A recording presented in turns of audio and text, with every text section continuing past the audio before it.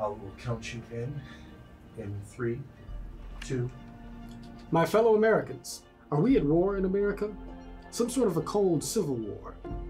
Are we on an irreversible track of hostilities towards one another that is setting this country up for a bitter end? So my name is John Wood Jr. I'm Director of Media Development and a spokesperson for Braver Angels. My background is both biracial and multicultural, and also bipartisan. I grew up in Culver City, California, a very multicultural community. On weekends, I would visit family who lived in Inglewood or in parts of South Los Angeles or erstwhile South Central, sort of harder parts of town. And so I grew up with the entire panorama of ethnic identities. My mother is African American, my dad is white, and on both sides of the family, I've always had Republicans and Democrats.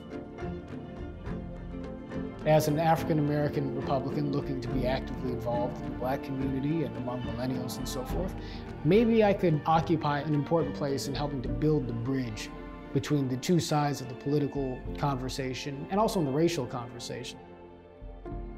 For increasingly many folks in this country today, Republicans or Democrats are the enemy. But for me, Democrats and Republicans have always just been mom and dad.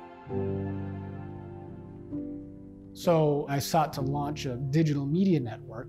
It wouldn't be right or left exactly, but it would highlight voices from across the spectrum who disagreed about politics, but who agreed about how we ought to be treating each other.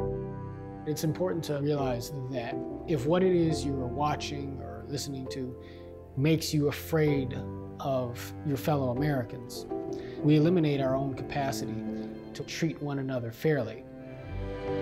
We've come to define each other as enemies rather than people who are sharing a country and whose political project ought to be, rather than the vanquishing of one another as enemies, the establishing of common bonds sufficient to enable us to live alongside of each other as friends.